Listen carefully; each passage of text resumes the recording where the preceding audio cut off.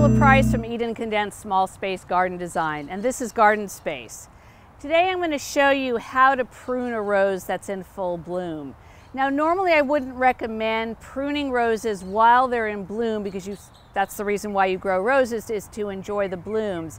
But in certain circumstances, when you've just brought a new rose bush home, for example, I have this standard rose, and a standard rose is really a rose that's been trained into a tree shape. If you're looking to have a more formal rose garden, especially with roses that are standards like this, or if you want to prune your roses into certain shapes, you may need to do some trimming while they're in bloom in order to get the desired shape. Now, in a kind of semi or an informal rose garden with standards, I wouldn't mind the shape of this so much, but in a more formal, there's some parts of this that really don't fit with the shape.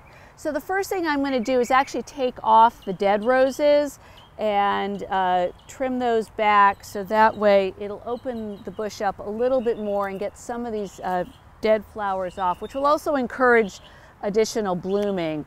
And then if there are any pieces that are either coming out from the bottom or sticking out from the side that you don't like, you can go ahead and take those off. There's one down here that I don't like, so I'm going to pull that off. Do make sure that you're using sharp garden shears and that they're clean, so that way you don't have to worry about transferring any diseases from the rose or from your shears to the rose. And then you could just kind of keep going around. On this side over here, there's also a piece that's sticking out, so I'm really going to get this down here on the, and then another one down here. And you kind of just want to walk around the rose and see what it looks like and see if you like it. And that may mean taking off some of the blooms.